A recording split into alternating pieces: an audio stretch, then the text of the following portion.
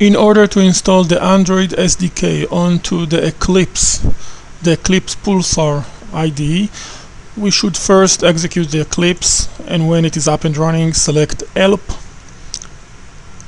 install new software, and enter this specific URL address. Once this address is entered, we press Add. We can mention it is the Android SDK. Press OK, and here we are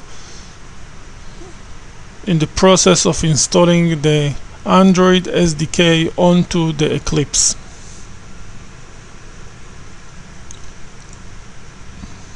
Let's select all options, press Next.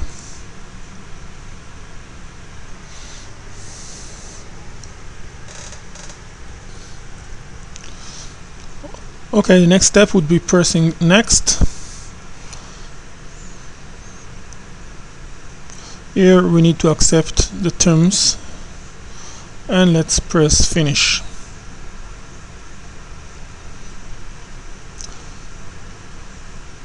We can now see the installation of the Android SDK plugin for the Eclipse installed within our Eclipse Pulsar IDE. In case you get a security warning as this one, just approve it.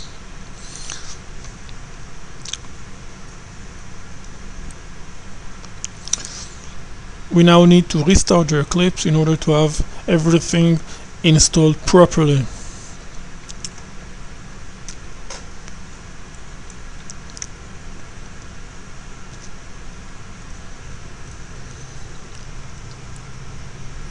Restarting should take some time.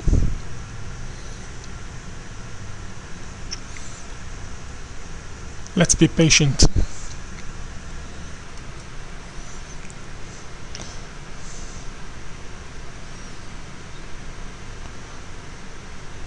Once the Eclipse is